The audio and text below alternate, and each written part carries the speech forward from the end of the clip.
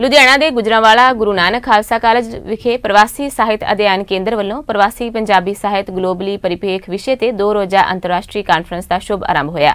ਇਹ ਕਾਨਫਰੰਸ ਪੰਜਾਬ ਅੰਮ੍ਰਿਤਸਰੀ, ਕੈਨੇਡਾ ਸ਼ਾਸਤਰੀ Indo Canadian institute, indoors Punjabi साहित्य academy Australia, साहित्य सुर संगम सभा इटली और प्राइम एशिया मीडिया कैनेडा के सहयोग नाल करवाई जा रही है।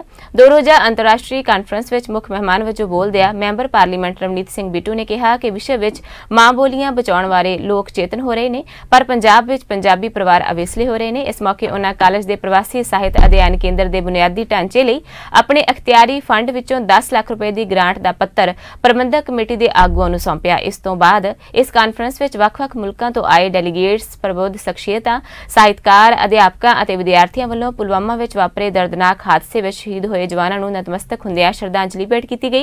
इस मौके पंजाब भवन कैनेडा के संस्थापक सुखी बाट ने कहा कि प्रवासी अध्ययन केंद्र और पंजाब अमृतसरी निरंतर पंजाबी भाषा, साहित्य और सभ्याचार नूं प्रफुल्लित करने के लिए प्रतिबद्ध ने और भविख विच भी दोवें संस्थावां वालों अजिहियां सरगर्मियां उलीकियां जाणगीआं। इस कानफ्रेंस के अंत विच शामिल होईआं प्रबंध शख्सियतां सन्मान चिन्ह और प्रवासी साहित्य अध्ययन केंद्र वालों प्रकाशित हुई पुस्तकों के सैट भेंट किए गए।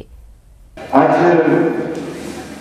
बड़ी खुशी महसूस कर रहे हैं इस कॉलेज में आके। कोई इस कॉलेज का कुछ सालों को बड़ा निका रिश्ता बनया है जिहड़ा कि प्रवासी पंजाबी साहित्य नूं प्रफुल्लित करने में बड़ा योगदान पा रहे हैं। देखो जी, जिहड़ा प्रवास होता ना, प्रवास तो मैनू तो कई बार प्रवास बनवास ही कहने इंज लगता कि असं बनवास ही रह रहे हैं। असी सुते कई बार कैनेडा छुट्टने हैं, पर रात सारी असी पंजाब कटते हैं।